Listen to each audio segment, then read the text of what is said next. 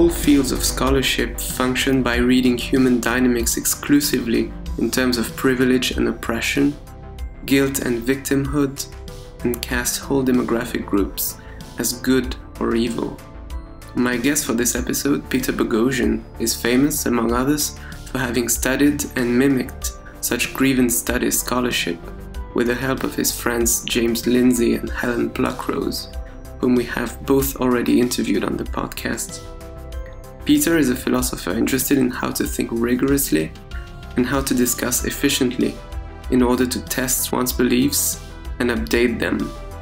At a time when the proponents of grievance studies are attempting to convert everyone to their simplistic and divisive worldview, a worldview that is obsessed with group identity and that demands total orthodoxy, we are happy to feature this interview of someone who made the effort to study and understand grievance studies in depth.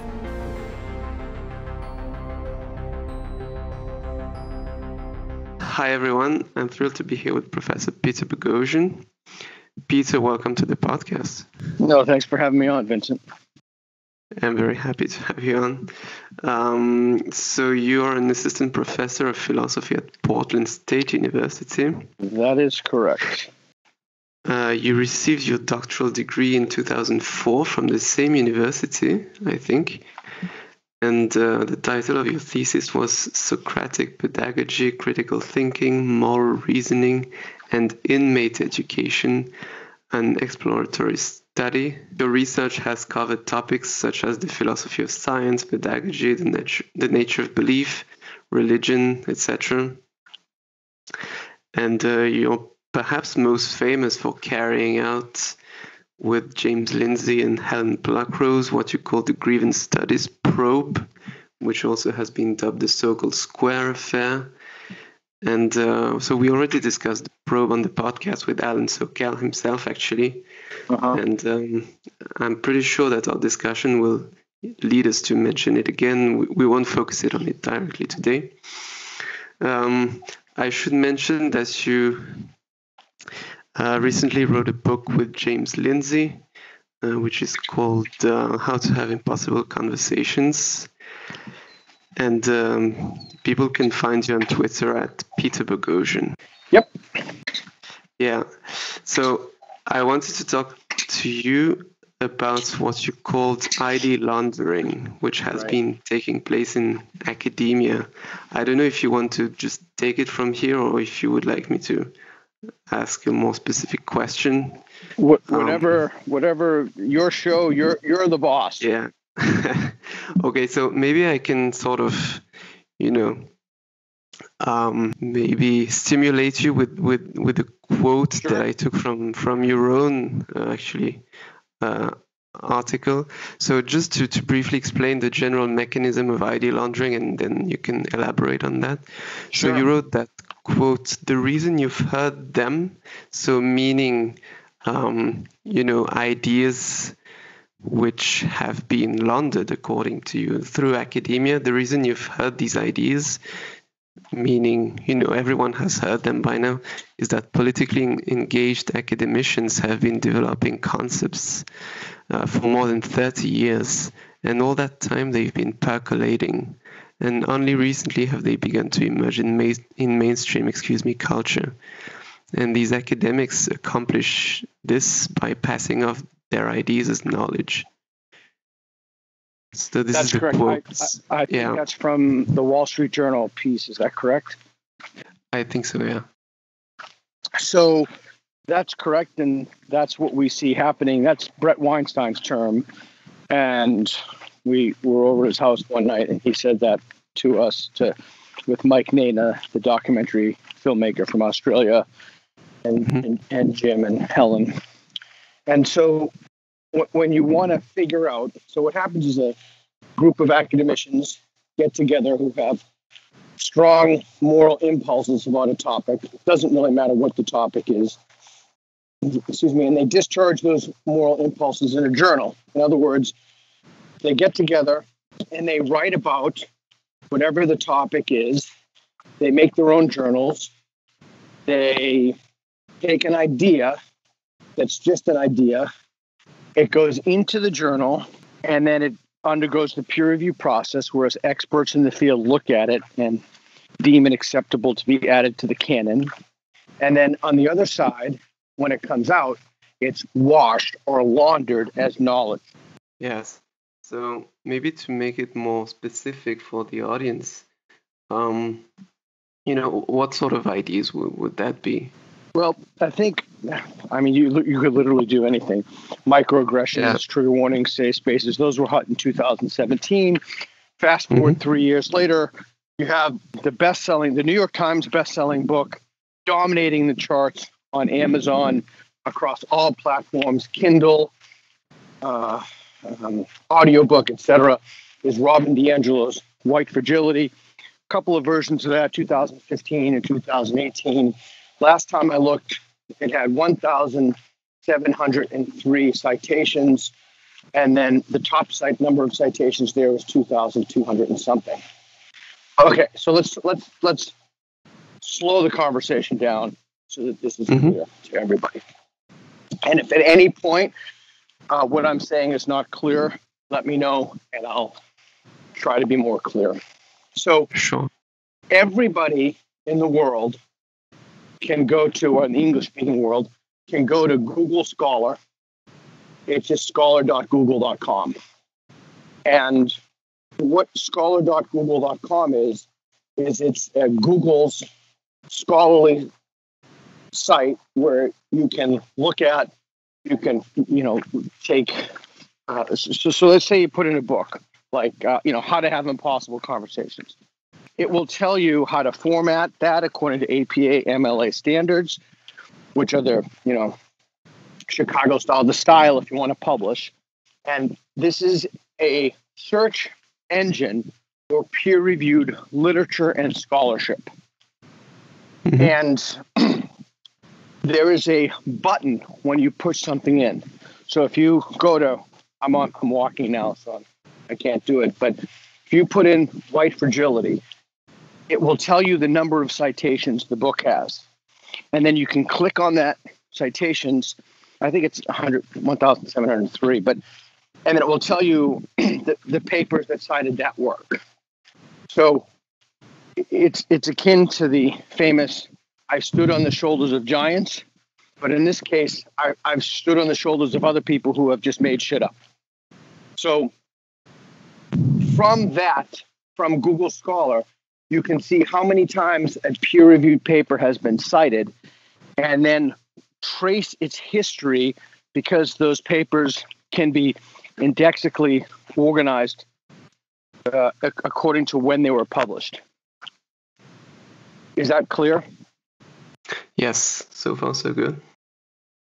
Okay, so what happens is we now have public policies made on ideas that don't have to be tethered to reality. So those ideas don't have to conform to anything. They do need a kind of internal consistency, though. It's like the I don't know if you're familiar with comics. I'm not a big comic book guy. Are you familiar with comic? Let me tell you something I am familiar with. Are you familiar with Star Trek and Star Wars? A little bit. You can be forgiven for the Star Wars, but you're dead to me if you don't know what Star Trek is. Anyway, so in Star Wars, they have these lightsabers, right? Yeah. And in Star Trek, they do not have lightsabers. So Star Trek has its own ecosystem. Star Wars has its own ecosystem. And to function within that ecosystem, you need to know what the rules are. So you can't just put in, you just can't put in a lightsaber or someone using the Force, for example, in Star Trek. In the same way as there's an ecosystem, there's a scholastic ecosystem that operates. You can't have certain things will fly or will pass in certain ecosystems that make sense and cohere. In philosophy, it's kind of, we call it coherence theory. It's kind of like a coherence theory of truth. It doesn't have to correspond to anything real, But you can look at these as individual points in a nexus of belief that all have a coherent architecture. It's kind of like an architectonic structure in which things are built upon themselves and connected, etc. You can also look at it like a building. So is that clear so far? Yeah. Okay. So none of those things need to be predicated upon anything that's real. And again, Right. only because it's 2020. And you could do that with anything, but I think the best example in this moment is white fragility. I just read Jonathan Church's manuscript on totally deconstructing that. It's a tactical nuclear strike to that book. It's fantastic. I can't recommend it enough. It's the whole idea of, and James Lindsay at New Discourses has published extensive stuff on that. It's kind of like the idea of he calls it Nazi fragility, which is a very funny tweet he put out. Or you could do anything. You could put it with rhinoceros fragility. You're afraid of rhinoceroses. No, I'm not. See, that's what someone who's afraid of rhinoceroses would say. So the whole thing is it's so childish and so absurd, but yet it taps on these visceral moral impulses that we have. And the genius thing about this is that also through the process of idea laundering, there is a structure, a scholastic infrastructure in place that makes it so that it gives a legitimate or an ostensibly legitimate reason to not engage other ideas. They don't value dialogue, discourse, dialectic. They have their own terms. Judith Butler calls it non-consensual co-platforming, in which they don't even want their articles alongside of people who disagree with them. And in the history of Western intellectual thought, since Socrates, and perhaps it could be argued the pre-Socratics, we up to Heidegger in the present day, we have this, Habermas the present day, we have this idea that, what does it mean to know something? And how do you know? How do you challenge? What's a dialectic? What's the importance of, the Elenchus or the Socratic method? And how do we come to truth? How do we try to falsify our ideas, which is big in science from Popper? And all of that is just washed away. So these ideas then of, in this case, we're talking about white fragility, so I'll just use that. And the idea of white fragility, it gets idea laundered. Plus, on top of that, there's an additional architecture that prevents those ideas from being challenged within. And if they're challenged externally by someone like Jonathan Church, then they don't have to engage them because they just say it's racist. Or, well, that's just white fragility manifesting itself. So there can be no legitimate criticism of an idea under this ideological paradigm. Right.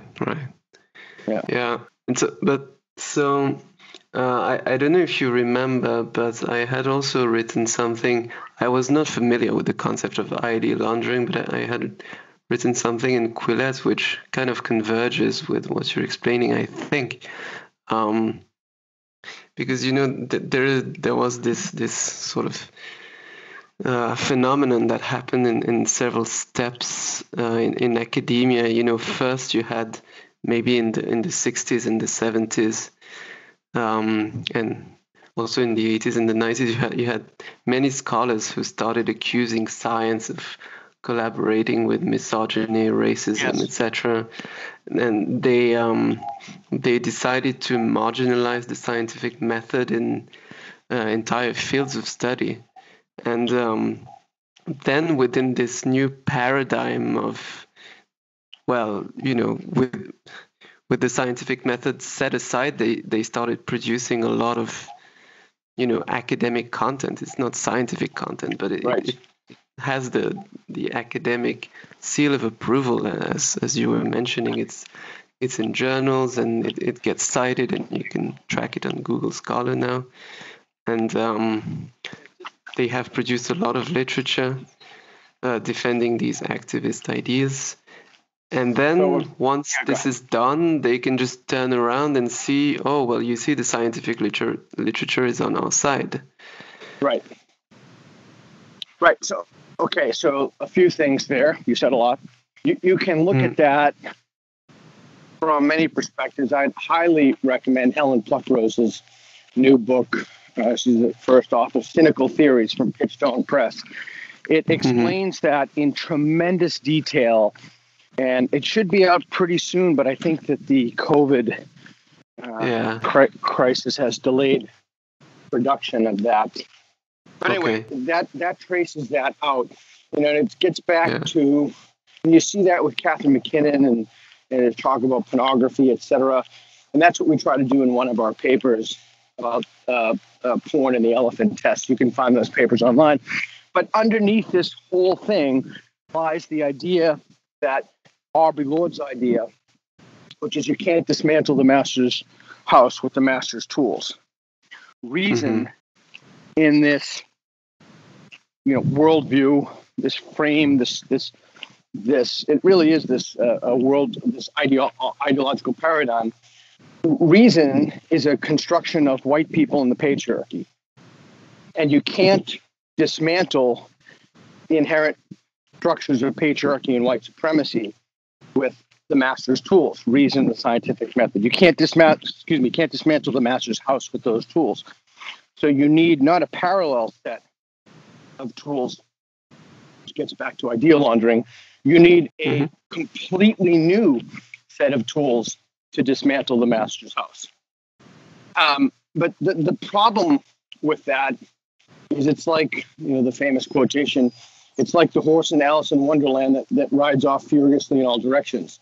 When you don't anchor something, your beliefs to the evidence, to the scientific method, if you don't retether those to reality, then it's basically what your belief is subject to cultural capriciousness, right? It's arbitrary. So there's a lot going on there, and I said a lot, and that probably should be unpacked. But you know your audience better than I do, so if something was unclear, let me know, because there's just a ton. It seems simple, but it's a very, very complicated idea, and that's also why I think I sent you the piece, Eluded Departments, that I published in the Philosopher's Magazine as well. Yeah, I mean, I think, you're right that there are, there is this very strong claim, that science or reason is racist or reason is sexist, and it seems simple, but it's important to really, dig deeper to understand what is meant by that. What I've noticed, I don't know what you will make of this, but to me it seems that these days, nowadays at least, not so many people will defend these claims in their strong version, like reason is racist, reason is sexist. They will use them from time to time, but also when it's not needed, they will just say, they will point at the ID laundered academic literature. That's exactly correct. They will say, well, it's on our side. So it's kind of a dance that has two movements, and they can go back and forth. Yep, that's correct. And they actually have it opposite to what it really is. It's reason and evidence that allows you to figure out if, for example, there is systemic racism in police departments. There's reason and evidence. You could use it literally for anything. I'm just using that example because it's hot right now. To figure out if you want to take a look at shootings of black men by white officers, black officers, by region, by crime. It's the scientific method that enables you to look at those problems and realign your beliefs to reality. And absent that, it's just guesswork. They call it's epistemic luck. Anybody can be epistemically lucky about anything. You can just guess. But if you want to increase the confidence, if you want to calibrate your confidence toward knowledge, you can say, I know this, and here's how I'm justified. You need actual evidence. And pieces that have been laundered because someone has a moral impulse, those are not evidence. And, one of the papers that we wrote kind of feels weird to talk about this now because I think the whole thing is lost, but I think the whole battle is lost at this point. But one of the things that we wrote about was fat studies. So, fat studies doesn't use the word obesity because it's a narrative. Lots of stuff has come out. And actually, a piece was just published very recently by, I think his name is Jeff Cole, arguing that our paper in the journal Fat Studies, which is the flagship journal of the discipline of the same name, argued that there should be a space in competitive bodybuilding for fat people where they go and they show off their fat in non-competitive ways. And this guy argued that the paper should be reinstated. And we wrote a response piece. I have no idea if it will get published or not. Frankly, I don't think it will be published because that would go against, we'll see if I'm right or wrong. But we had a back and forth with the author, and he more or less, I wasn't on those initial emails, but he more or less invited us to write a piece in response. I'm not exactly sure how that came out, so I don't say exactly. But anyway, the three of us wrote a response piece. I don't think that they're going to publish it because it goes against their narrative. It's all about narrative, right? It's all about stories. It's in philosophy, we call it the subjective turn. It's a turn away from objectivity towards subjectivity, towards standpoint epistemology. But it's not, this is what people don't understand. It's not a turn away from the fact that there's an objective world. I suppose some fringe lunatics would believe that, but the vast majority of scholars trafficking in applied postmodernism, which is what Helen calls it, the poemoid cluster, the vast majority of these people take Foucault's idea, knowledge power, he had one word for it, and look at systemic institutionalizations of power and how power plays out in society. So, again, we're talking about something that's extremely complicated, and for people to just jump in is more difficult than one would think. Most people don't even know what a peer-reviewed paper is, right? So, so, and then among the people who know what a peer-reviewed paper is, as far as I know, and I will stand by this claim, I do not think people who are trained in philosophy receive specific training in the scientific method. And I think that's why certain disciplines are unhinged. We published another piece for the Philosopher's Magazine. If you want to be good at philosophy, study math and science. And I think that's an extremely important idea. And one of the reasons people go astray, for example, is that they'll speculate, what is the meaning of or I'll give you another one in metaphysics. They'll say things like, what is the ground of all being, or the foundational, all those sorts of primary metaphysical questions. Those aren't, you can't reason for those. You need some kind of evidence. I don't know what the evidence would be. I'm not in that field. I don't know, like Large Hadron Collider stuff you collect from that. I don't know. I'm not a physicist, but you can't just speculate about stuff. And people get hoodwinked. Dan Dennett writes about this. One of my favorite quotations. Dennett's a professor of philosophy from Tufts, and Dan wrote that if it's not worth doing, it's not worth doing well. If it's not worth doing, so spending hour upon hour, year upon year, decade upon decade, and even, I may say, century on century, if you include the history of certain aspects of the philosophical tradition, pondering about the underlying nature of reality is probably a total waste of time. In fact, not only is it a total waste of time, but the problem with that is you think that you've acquired something real because other people have seriously entertained the question. But the question is answered by, like Heisenberg's Ordnung der Wirklichkeit, or the question is answered by physics. It's not answered by people who have no training in the in the scientific method, and then constructing Aesop's lines of literature about it. It's just silly. But the problem there is that they then assign those beliefs higher confidence values than they ordinarily should. Now take that whole concept, bracket it, and apply it to anything with a moral valence, right? So if it has a moral undergirding and people have these moral impulses, then they calibrate their confidence even higher, right? Right. Because at least we know, well, racism is bad.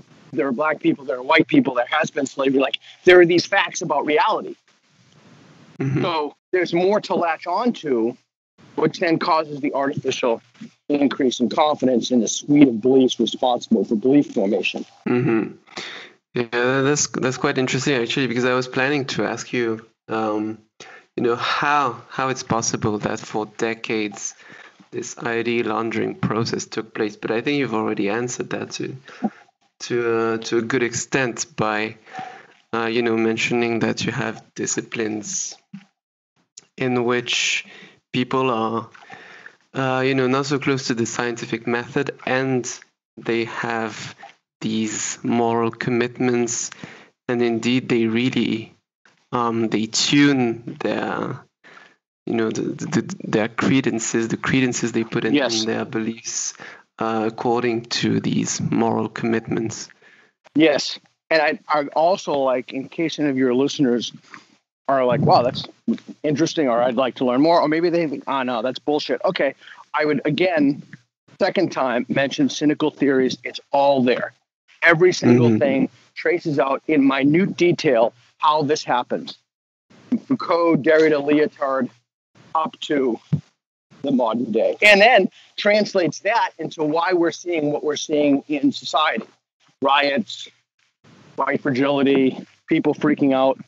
And one more ingredient we haven't mentioned is that in many of these fields, not only do scholars have moral commitments, not only do they often let these commitments get the better of them, but they tend to more or less all have the same commitments, which really completely undermines, processes of correction of confirmation bias at the collective level. It doesn't work anymore. Yes, let's linger on that if you don't mind. So, it's also desirability bias, and it's the culling out of intellectual diversity out of the system. I've spoken about that extensively. I don't want to. In fact, I just went on tour a little while ago before the pandemic with the guy who heads Ratio Christi, and was the main Christian organization on campuses. And our talk was titled "A Christian and an Atheist." I'm the atheist. He was the Christian. Something like, stand up, stand together for intellectual diversity in the university system. So what happens, getting back to the Star Trek, Star Wars thing, if I geek out too much, let me know, but you have ecosystems in the university, and they have systematically culled diverse voices. It's a little, I don't know if you know the expression inside baseball, but what's happening now with Bruce Gilley at Portland State University is fascinating. His department, his department has really come for him. He's the guy who wrote the piece, The Case for Colonialism. Okay. And whether or not you think that's an insane idea is totally irrelevant to this conversation. What is relevant is he played by the rules of the game. He published a paper in a peer-reviewed journal, but that paper upset people. The journal editor was threatened with death. They had to remove the paper from the journal, etc. The coin of the realm in this game is publishing. And which is another thing. I published a piece in the American Mind, Culture War 2.0, that talks about this, that this new ideology that's been almost exclusively idea laundered, if not exclusively idea laundered, they don't play by the rules of engagement. So what they did to Gilley was they wanted his PhD. Think about that. Someone publishes an article in a peer-reviewed journal you don't like. You don't rebut the article. You don't argue against it. You don't challenge him to a debate or even offer to have a conversation with him. No, those are all, this is the new religion. And what they do in the new religion is they take the tools from the old religion. He's committed a secular blasphemy. They threatened to kill the journal editor. They want his PhD. They want his tenure. They want his so there's something more insidious operating when the mechanism that we see is that when you call voices that are not diverse, and I want to say one more thing about this because it's so important. Not only do you create your own ecosystem, but you artificially increase the confidence in the beliefs held by members of that community because you don't hear the other side of the issue. And that makes your epistemology brittle because when you do hear it, you're mortified, you're horrified. That's very easy to dehumanize people to other people. Now, here's the genius of this whole thing. The genius underlying this whole thing is diversity. So diversity does not mean what people think it means. Diversity explicitly means no intellectual diversity. It means intellectual homogeneity, preferably with a very strong preference toward people who have different sexual orientations, different cis orientations, different races, different ability statuses, different weights, etc. So you've smuggled in a moral infrastructure, if you will. You've repaved the scholastic roads. You've reformed them. Part of this is a function of university architecture because you have institutions, you have mechanisms in the university which have weaponized themselves to punish divergent voices, like offices of diversity, equity, and inclusion. Or if you want to be less sympathetic, DIE, diversity, the die religion. Bias response teams where people can report, you can even report somebody anonymously. So you have mechanisms, you create an architecture in which you have enforcement mechanisms in place to punish dissenters and blasphemers. And all the while, you continue to cull voices out of the system. So then the beliefs that you hold, not only are they never challenged at all, but if someone dare challenges them, then they go to the Office of Diversity, Equity, and Inclusion, or they have various mechanisms weaponized against them. I mean, it's such an insidious problem. That's why I think that the universities are over, and I think they should fail, and I think they should be defunded. I used to believe certain departments should be defunded, but the problem with that is that we actually do need to study issues of gender, race, sexuality. These are extremely important, but we need to do this right. We need to do them with the scientific method. I no longer believe these disciplines are able to self-correct. I no longer, and I'm not the first one by any means. Charlotte or Stern, people have been saying this for years. I'm certainly not the first one to say this. Oh, and back to the fragility thing once on my mind. Jonathan Haidt and Greg Lukianoff have written a lot of stuff, and not just in the coddling about that. So that's another resource for listeners if they want to check it out. But so we have a problem. Now here's the landscape. So we have a problem in which the universities are incapable of reform. I've been saying for years, screaming at the top of my lungs, like, reform, you've got to do this. No, you're a Nazi, blah, blah, blah. Okay. I know my daughter's adopted from China. And she said, Dad, you're a terrible Nazi. Yeah, I know. Well, so I don't believe, even if these, let's say you divide the universities into 4 tiers, with the first tier being the Ivy League and the West Coast Ivy, like Caltech. Stick MIT in there too. And then second, third tier. So third and fourth tier schools are screwed. Second tier schools are probably fine. First tier schools are 100% fine. They have zero to worry about. Billions in endowments. Everybody wants to send their kid to Harvard. They have no problem. So part of the problem is even if we defund universities with federal funding, because they've become ideology mills that seek to instill people with grievances, and then those people leave the university and 4 to 5, 7 years become leaders, and now look at this fucking catastrophe we're in because of the grievance ideology, right? People used to say, oh, it's just a few people in a few fringe lunatics in the humanities. Well, now look where we are. But the problem is, even if you were to get rid of somehow, almost magically, the second tier schools in that list, you'd still be left with the first tier schools who in these disciplines, and now it's invaded STEM. It's completely invaded STEM. Well, you'll have a position in which ideologues will still be in control, and that the weight of their scholarship, there's still no way to stop idea laundering.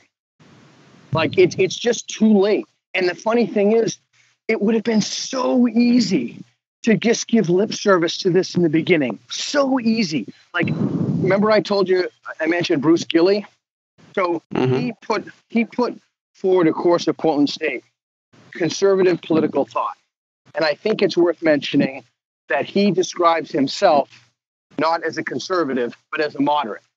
But that's Steven Pinker's left pole, right? If you're on the left, right, anyone who's even a little bit to the left, if you're on the left pole, anyone who's even a little bit to the right of you is a Nazi. So he self-describes as a centrist moderate. He just told me that a few months ago. And again, I repeated asking him, but you have him on your show, you ask him yourself.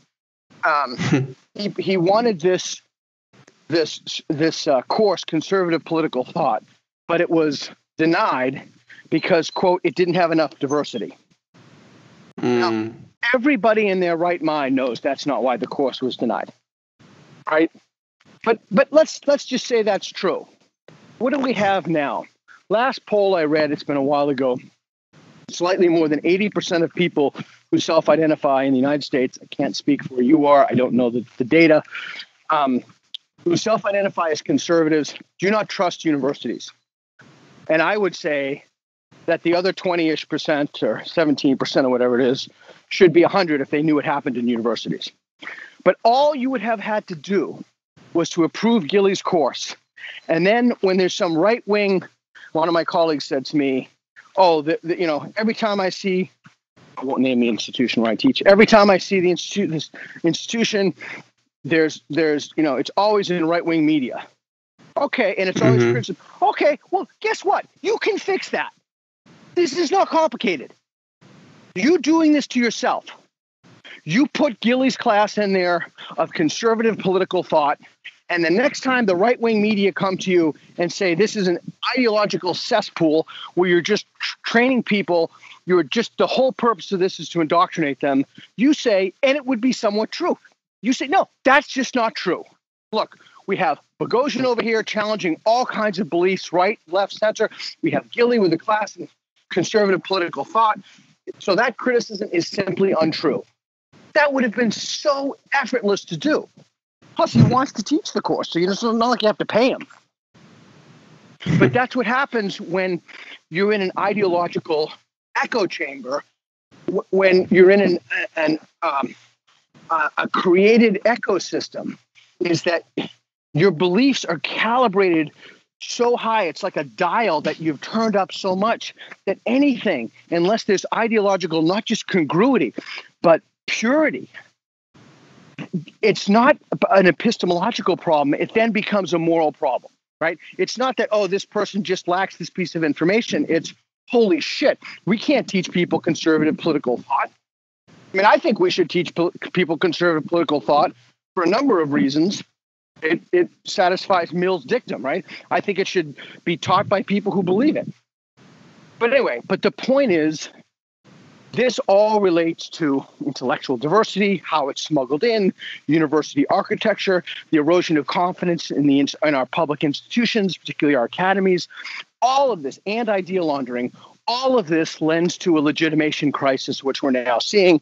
I think Jürgen Habermas, the German philosopher, first popularized that, and you're in Germany now. I think he's still living. I think so. We're seeing a crisis in our institutions, the crisis of the World Health Organization, the crisis of the Southern Poverty Law Center. Our president is a fucking lunatic. So, and I didn't vote for him, so don't blame me. So we're seeing a complete crisis, a legitimation crisis, manifest by the creation of of but the creation and buttressing of an ideology, of a worldview put in place by idea laundering. Yeah, I was meaning to ask you about the various disciplines in academia, and I mean, I know that now you've made clear, and also I was listening to your discussion with David Silverman. You've made clear that you're very pessimistic about the the future of the universities, but for decades, we can come to that, I guess, in a few minutes. But I wanted to ask you, and I think we'll actually get to that very naturally, because I wanted to say that for decades, these ideologies that have been ID laundered, they were in the social sciences and the humanities. I think your grievance studies probe showed that some disciplines were more resistant to the nonsense than others. Yes. Sociology journals, for instance, didn't publish your fake papers, unlike the gender studies, fat studies, and whatnot. But I mean, I think there is some clear porosity in sociology to these ideas. But the point I wanted to make is that now I see that today today is a day when scientists, people working in the natural science, in the natural sciences, are pushed by various publishing houses, various institutions in science, not to work. There's this hashtag #ShutDownSTEM, and it's evergreen. It's evergreen all over. It's evergreen all over. And I wrote about this as a precursor to this in my first book, A Manual for Creating Atheists. Not only is this evergreen all over, but these are invasive, exogenous values that have terrestrialized the academy and people in that orbit. These are anti-liberal values. And by the way, if anybody's a conservative listening to this, please stop using the word liberal as a criticism for authoritarians. Right. These people doing this stuff are the opposite of liberals. So stop it, knock it off. It's muddying the conversation. So I don't see how, with an erosion of public trust expedited by COVID, I don't understand. I don't think that the universities can survive. They have so many problems, not least of which, I mean, we haven't even talked about a lot of the problems, which is somewhat outside the scope of the conversation, but we need to start talking about what's going to replace the university, because they are the gems of American exceptionalism, and they ought to continue to be the engines of knowledge production. But the problem is that they are not. I mean, in these fields, and now, okay, I mean, it would be an exaggeration to say that the science fields are screwed totally just because there was this hashtag that pushed people not to work for one day, but instead read all these ID laundered manifestos. Yeah, please go ahead. So we need to talk about other things to enhance this. We need to go a little bit deeper. And I've spoken about this before. I would urge people to Google, and then not just Google, but dig deeper on this idea of research justice. So this is peak crazy. I'm going to take a break from that. So what's your background real quick? Yeah, I'm a physicist. I studied physics, and I'm a physics researcher. Okay, so this is this is perfect. I hope you're sitting, because I don't want to give you a heart attack about what I'm about to say. So research justice is the idea that you only cite in a paper people from marginalized communities. Right. You de-emphasize white heterosexual men. Like if you're writing a physics paper, Lawrence Krauss is a good friend of mine. You don't cite Krauss. I don't know anything about physics, but whatever Krauss has published, and these extraordinarily well published, you don't cite any of that stuff. So what happens is you skew, it's no longer based on merit, right? And again, I'd like to reframe this. The lens through which I'd like to reframe this conversation is we already have the solutions to the vast majority of these problems, and that's equality of opportunity, not equality of outcome. So instead of trying to jerry-rig the system on the back end, we need more women in science. And, there's some really good stuff in the Swedish paradox about that. The more freedom people are given, the more gendered roles, professions they'll take. Peterson, many people have written about this extensively. But the idea is that we have the mechanisms already in place from the Enlightenment, liberalism, equality of opportunity from John Rawls, public education to the first rate. I'll throw my own personal spin in that. I believe everybody should be given access to free healthcare. I believe everybody should be given a universal basic income. I was a big supporter of Andrew Yang in the last presidential election.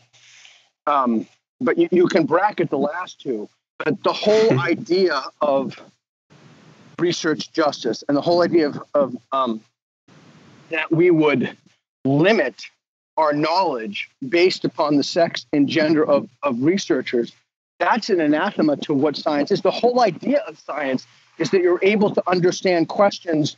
You could measure, 186,000 miles per second, or 451 degrees Fahrenheit, or 9.8 meters per second squared, something fall in a vacuum, speed of light, paper burns. You can be a Samoan 100 years ago. Everybody there's an idea in philosophy, it's called convergence. Everybody will converge. They'll converge on these matters of empirical fact, independent of attributes, immutable characteristics like your skin color, your height, or your weight, etc. But that idea itself is seen as oppressive to people. Yes. That our utterances are limited by our exogenous traits. And to make that make any sense whatsoever, they need to smuggle in their own epistemology. So they need to push forward an epistemological driver of standpoint theory. And standpoint theory, well, we could talk about that, but that's basically how the system, that's how it works. That's how this whole game is played. Because if it wasn't played like that, people simply wouldn't believe this shit because most of it's insane. It's pure ideology. But it looks like it's built upon substantive research.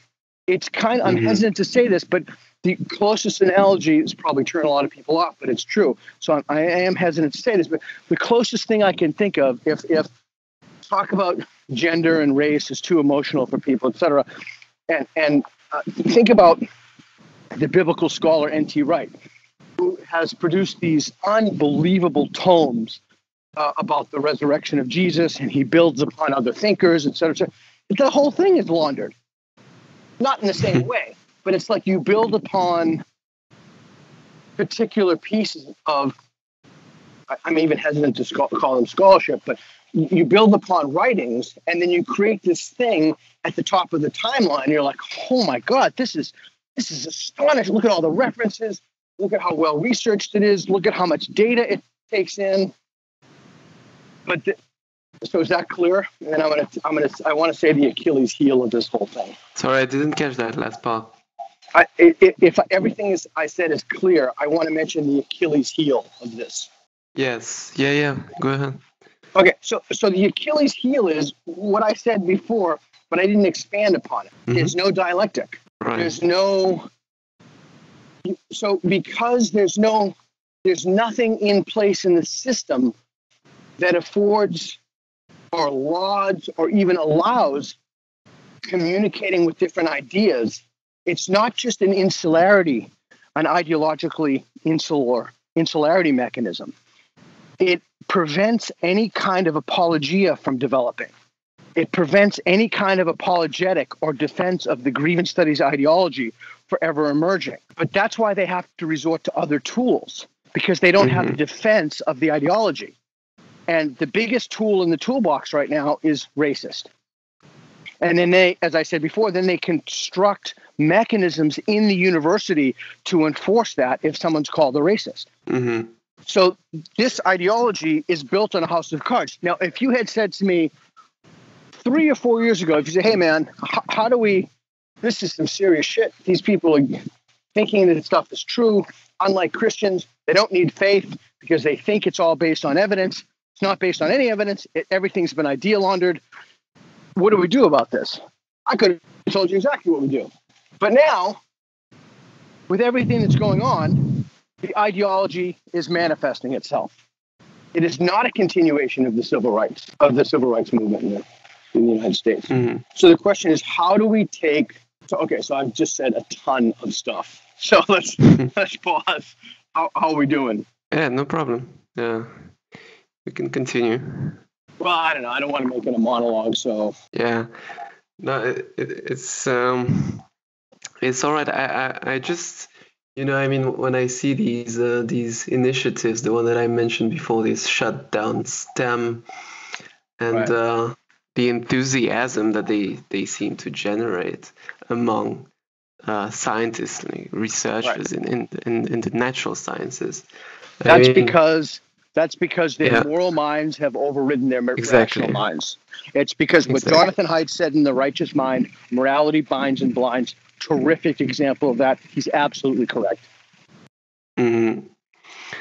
And I mean, it's an unprecedented. It seems to me unprecedented victory for Yes. this ideology in the STEM fields. I've been really struck in the past few days. Not just the STEM fields. It's an unprecedented. I said to Carl Benjamin, we did an event together. I said, these people are winning the culture war. It was like 2 or 3 years ago. And he said to me, no, they're not winning the culture war. And he pointed to comments on YouTube. Well, they're winning the culture. I think I was a little surprised by that. But I think the point was well noted at the time. But now, but here's the thing. Here's what's so important. In this utter madness, in this, the most, I have engaged people who traffic in insane ideas for my whole career. And abolishing the police department is one of the most insane ideas I have ever heard. So how do we still take the concerns of people who have been historically marginalized, take them seriously, and put in safeguards so that, and I'm not an expert in this, I don't know the data. There's going to be a good conversation between Ali Rivzi, who wrote The Atheist Muslim, who I have nothing but respect and good things to say about, and my very good friend Matt Thornton, who's one of the first Brazilian Jiu-Jitsu black belts in the United States. He trains police officers. They're going to have a great conversation on WikiLetter about systemic racism and shootings of unarmed black men. So I would urge readers, that's a dialectic, right? That's a rule of engagement. That's a dialectic. Someone presents this, other person presents this, and it's not, there's no conversation or someone, you instantly go to racist. No, you look at the evidence and the data and you talk about it. And in that way, if there's a problem, you can address it. And so we have to make sure, in spite of all of the lunacy of abolishing the police departments, people who genuinely want to free, who want to close all prisons. Okay, this is a fringe group of people. Now, not the police department, but the prisons. How do we make sure that we move the civil rights forward of people, particularly African Americans, who have been victims of systemic discrimination? How do we take their concerns seriously? There is simply no reason that they should be afraid of the police. That is a huge problem that we have to address. We have to move forward because it's a common problem that we all share. And the way to do that is to not riot and shoot police officers. And we know how not to do that, right? The number of ways, like Toynbee said about the family, the number of ways that a family can be dysfunctional is more or less infinite. The number of ways they can be functional are very few. So we know how to make sure these concerns you don't want to alienate people, and you certainly don't want to give anybody any ammunition so that Trump gets in again.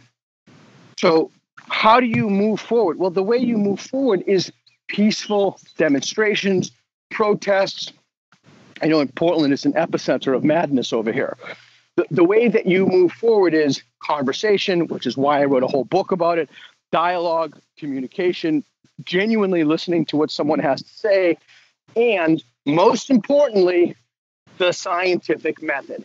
We have to look at what the evidence is and formulate public policy accordingly. It's very difficult to do that. The waters are muddied when things are masquerading as science in peer-reviewed journals that are simply not science. Yeah, and this was the starting point of the conversation. I think I've reached the end of my questions. I don't want to take too much of your time, but is there something you think I should have asked you about and I didn't? Let me think. I mean, I kind of spoke a lot because there's a lot of stuff there. There is. I think no, I don't think so. I think that there is a way ahead, and the way ahead. I think there's not a way ahead in some things. I think that that we've irrevocably lost, or at least in the short term, trust in our public institutions. Again, leading to the legitimation crisis. But I think that there's a way forward for individuals. One way, I'll give you a few things. I think is to let friends be wrong. We wrote about this in How to Have Impossible Conversations. You don't have to believe absolutely everything that your friend believes. And if they have a small difference of opinion, that doesn't make them a bad person. That just makes them someone who you disagree with. Now, there are deal breakers in conversations, right? You know, like, I don't know, someone's a child rapist or something. I mean, there are obviously deal breakers in a conversation or deal breakers in a relationship or et cetera. And then, but the best way to do that, if someone has a belief you don't agree with, is to just listen to what they're saying. Of course, the extreme example I use doesn't work, but in almost all normal cases, that will work.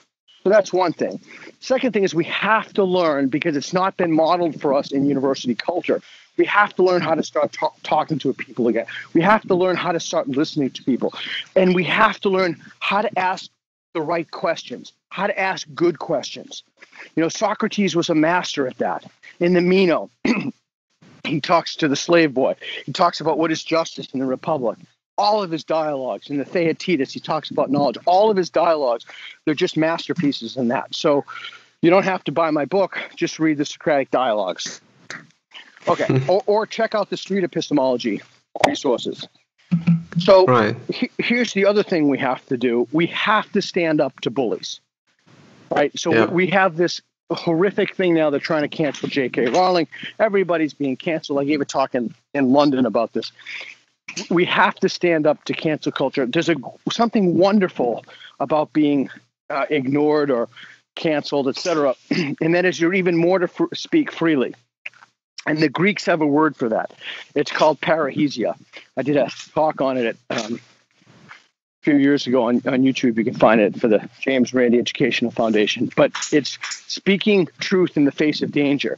Foucault, oddly enough, writes about it. But it's we need to speak up when we see that something is wrong or when something is happening to somebody who's a good person. You know, now people are posting with no evidence whatsoever. Oh, this business is racist. This business is racist. It's like 12 businesses on a single block with no evidence. And then there's like a kind of a horde mentality. So we have to speak up. And the other thing I want to say quickly is that we're in the middle of a moral panic right now. And it would be myopic of me to say that this moral panic is somehow different or unique. It always seems that way when you're in the middle of a moral panic. You know, everybody can understand McCarthyism as a moral panic, but few people can understand this as a moral panic. The way to address issues of whatever the issue is, racism, discrimination, whatever it is, it's not by doing radical things. If you truly want to abolish the police department, you better have a goddamn good plan in place. You better have a thoughtful, considered plan for exactly what you're going to do when some lunatic goes around and starts murdering people. And if you don't have that, then I would suggest sincerely reconsidering your plan. And that seems like an eminently reasonable note to end on. Fair enough. So thank you very much, Peter, for coming on the podcast. I was really looking forward to it, and I'm very happy it happened. Thanks for having me. It's pretty complicated stuff. I'm sorry I talked so much. It's just there's so much information. There's just so much stuff. You know, it's not. Look, if this were easy, we would have figured it out already. The fact that there are so many confounding variables, there are so many things at play, moral, there's sentiments, there's university. There's just so much at play right now. It's such a complicated idea that we need to take a deep breath, slow down, go back to the basics, de-escalate the situation, start thinking about, just truly, I just took a deep breath. Start thinking about what we all want. In physics, we call it appeal to superordinate identities. So instead of breaking people down into further, ever more minute classifications, what do we have in common? I just retweeted a great video of a middle-aged black guy buying 4 or 5 middle-aged white cops lunch. The cops were like, no, and the black guy was adamant on it. That's what we need to do. We need to build bridges. We don't need to be screaming. The time for screaming, there was never a time for screaming at people. That doesn't change anybody's belief. We have to start listening and talking to each other again. Yes, hopefully we can do that.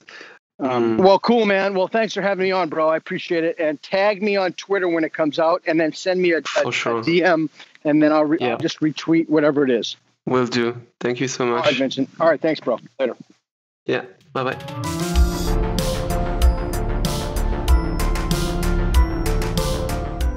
Thank you for listening to Liberté Académique. We are a science, critical thinking, and freedom podcast.